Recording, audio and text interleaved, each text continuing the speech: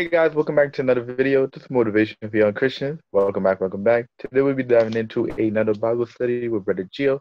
We'll be diving into John chapter 13, verses 21 through 38. To begin, we're going to do an opening prayer by me, and then we're going to get straight into the word for today. If you can, bow your heads and close your eyes, reverence for God. Father God, we thank you, we praise you, we worship you, God. We thank you for this day that you have made. I will rejoice and make again, God. We just prayed we came together today as a brother, God, iron to be able to sharpen iron, God. We pray that you'll be able to instill a message to us, God. That way we'll be able to discuss your word right, God. We pray that key information that needs to be learned, key information that needs to be discovered in the word today, God, you'll be able to bring it to our heads and speak it into existence so that way we could discuss it and educate ourselves and the viewer, God. We just pray that we keep on doing this each and every week, God. We pray that iron will be able to sharpen iron, God. In Jesus' name, amen.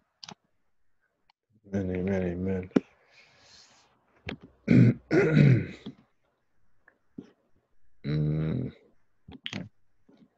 All right. With last week verse from 1 through 20, You doing? this was getting close to. Which version you doing? I don't think. NLT. Okay.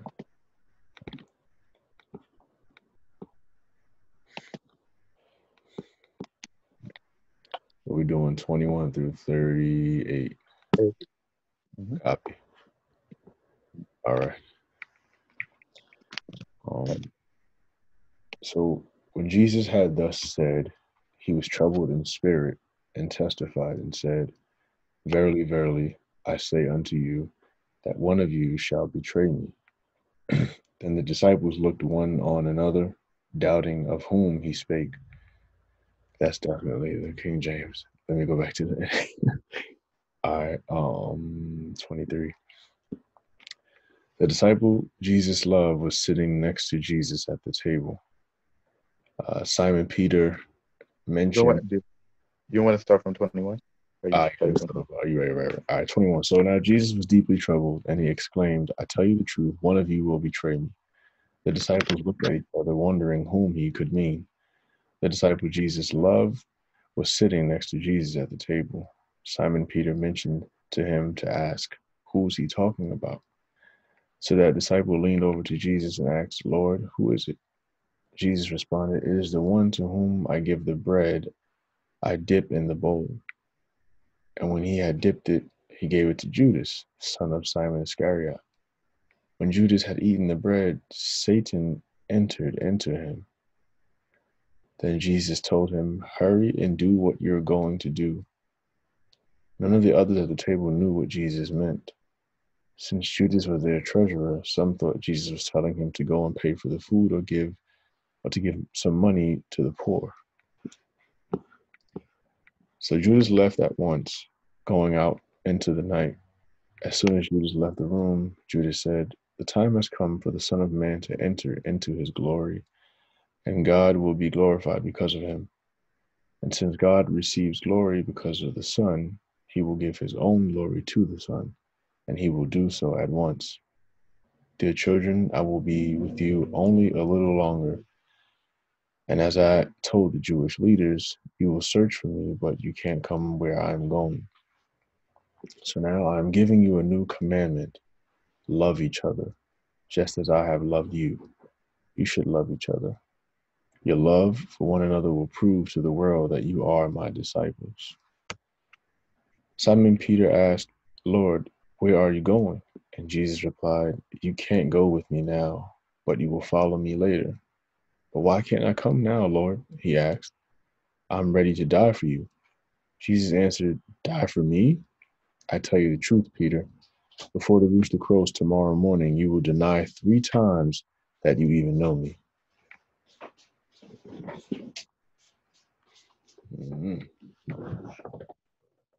Well, this was at the Last Supper where Jesus ate his last meal with his disciple. He told them that one of them will betray him. I believe it was Peter that he told the one that he gave him, the one that he gave the bread to eat. that one will betray me, which was Judas. Everybody at the table was like, "Who gonna betray me? I mean, betray you?" Everybody was looking confused, like, "Who gonna do it? Who gonna do it?" But it was Judas all along, and Jesus is just basically telling them exactly what's going to happen without telling them what exactly is going to happen. If that makes sense to you, so, like, It does. given like he's giving you the information, but leaving some stuff out. So it's like the half, the half truth.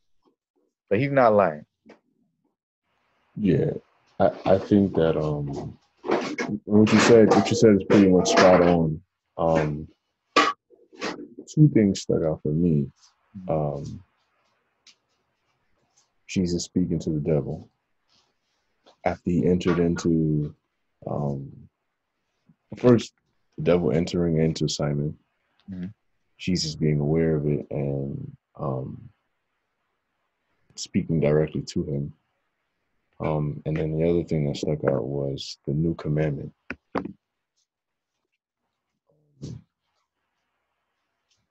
I believe it's in the next chapter, or maybe two or three chapters after, where Jesus tells us that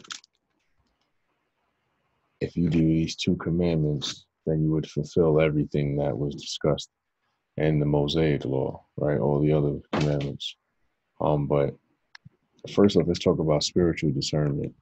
Mm-hmm. Um, I think that's something that comes with, how do I say it?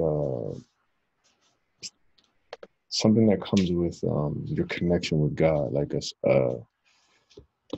being able to identify false false truths, right? Like people who come up to you and tell you, I don't know, like how Jesus was when he was tempted in the wilderness, when he was sent to the wilderness, right? After he got baptized. Being able to discern the truth from falsified information. Um, Knowing when, so that's like I don't know, a minister is talking, right? And they're just saying stuff and it's just not sitting right with you. And you're trying to figure out, what is this dude talking about? Like, where's he getting this information from? And that to me is a part of the spiritual discernment that the Holy Spirit gives us, right? And he enables us to be able to identify with his spirit and be able to identify when there's other false spirits or spirits of the enemy. And as you can see, Jesus is displaying that characteristic that comes with the Holy Spirit, being able to identify spirits from the Holy Spirit versus the enemy and his demonic spirits. The other aspect I want to speak about concerning the devil entered inside of him, we need to be mindful of that ourselves. True. If we're not careful, if we're not paying attention to what's happening, we could easily become an agent for the enemy to use us for whatever it may be. You know, it may be shouting at your family members or friends and saying ugly things to hurt their feelings because of how you're feeling in the temporary moment. I mean, that could very well even be your flesh too, right? Yeah. But just being aware of what's happening, right? And I think that if we intentionally, how do you say it? If we intentionally go about seeking God, having His Word implanted in our hearts, constantly thinking and dwelling about it all throughout the day, I think that we too can be victorious in using the Word to combat the devil and his plans. Similar to what Jesus did in the wilderness, right? He didn't like do what we may do. Like if something comes to hit us, like to try to harm us or something like that, right? Or we're getting attacked. Instinctively, some of us may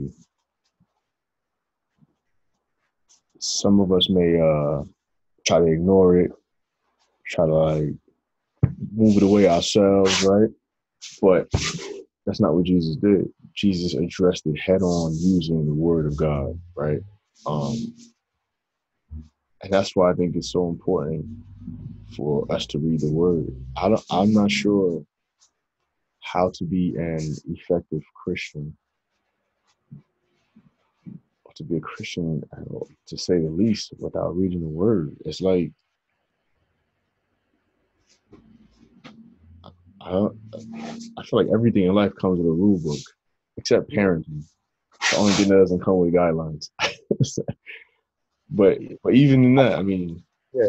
But not to cut you off, I compare it to driving.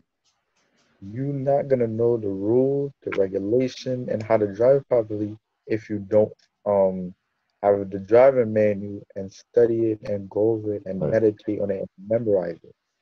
Because you're gonna crash. You're yeah. gonna crash And if then you it's funny if you you say don't. that because if you like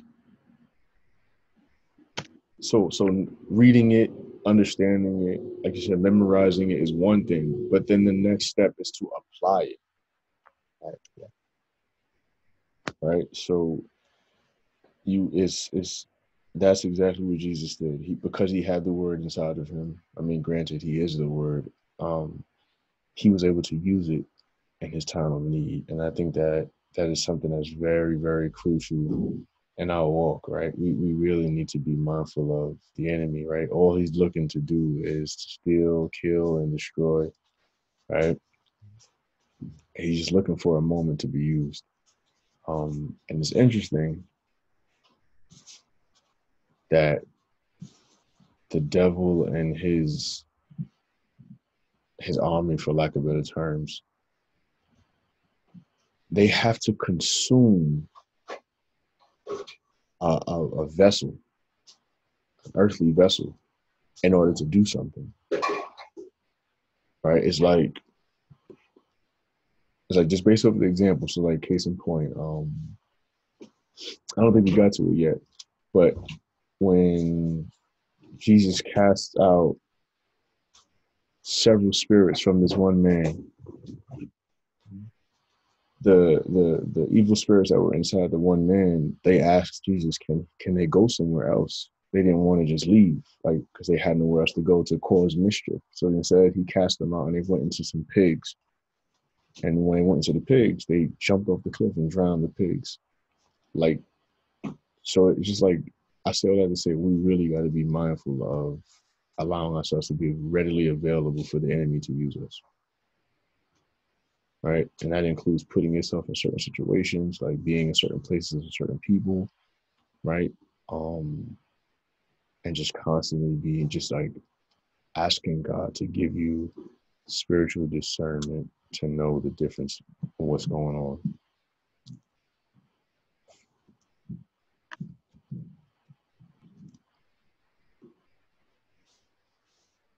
and I I agree.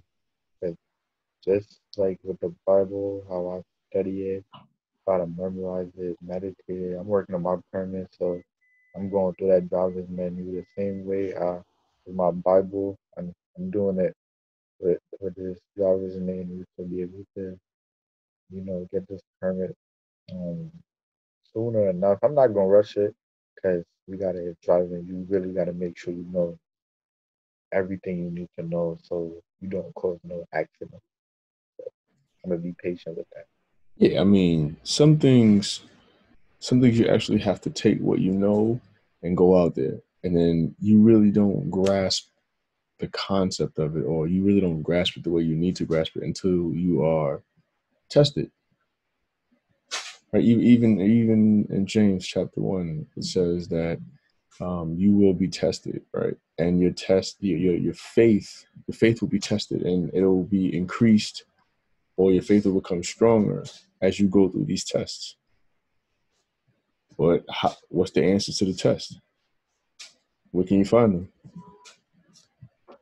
Okay. So if you don't have those answers and you go sit at that exam, it's a good chance you might not make it out. You know, you might not make it out on top. So it's like, it's, I think it's like impossible to live the Christian life without the word. It's almost like being a human being and living without food. Like we have to feed ourselves physically, just like we have to feed ourselves spiritually. Have to. I totally agree because I've I've tried being a Christian and living the Christian lifestyle without even touching the word. I've tried it We all guilty of that, bro. We're all from guilty. It's yeah, because a from lot of people don't. mhm. A lot of people shy away from thou, they, knoweth, right? For us, that's one of the reasons. Like, yo, I don't understand what he's even talking about. Other people stray away from it because they just don't know where to start. Like, what am I even reading? This a huge book, right? They don't have somebody like yourself who's helping breaking down the word and posting videos, right, and encouraging young Christians along the way. So it's tough. I mean, we're all guilty of it, but once if you really really want it, I'm sure there's every church in the world provides one day a week where they're doing Bible study. Mhm.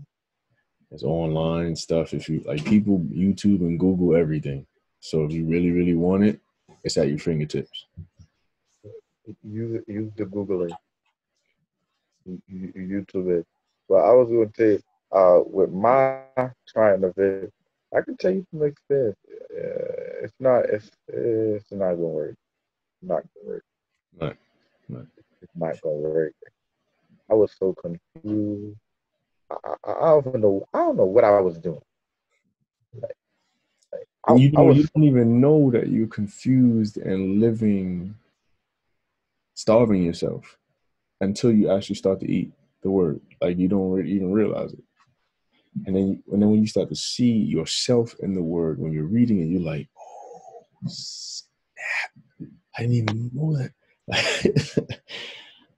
Right? It's crazy. I can't tell you how much moments like that I've had. Yeah. Like when you dig deep into the Bible, you think I was like the same at first. I was like, I don't understand that. I don't understand what verily, verily I say unto you is. I don't know what that is. Yeah. I don't know thou, this, though, thee. Like I didn't know what it is. But with the different versions of the Bible, it translate it for you. And you're able to better understand the Bible through that. Or if that translation don't work for you, you can either go online, search on YouTube, see somebody made a video on it and break it down, or you could go to one of your youth leaders. Absolutely. Absolutely. And so the other point was the new commandment. Um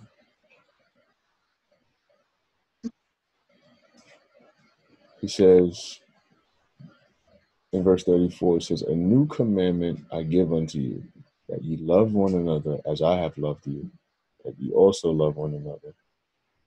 That, it says, by this shall all men know that you are my disciples, if you have love one to another. That's Glory. so huge, bro. So huge. Like, you can't put uh, a value or a quantity on love. Like, you can't. It's just pure, true love.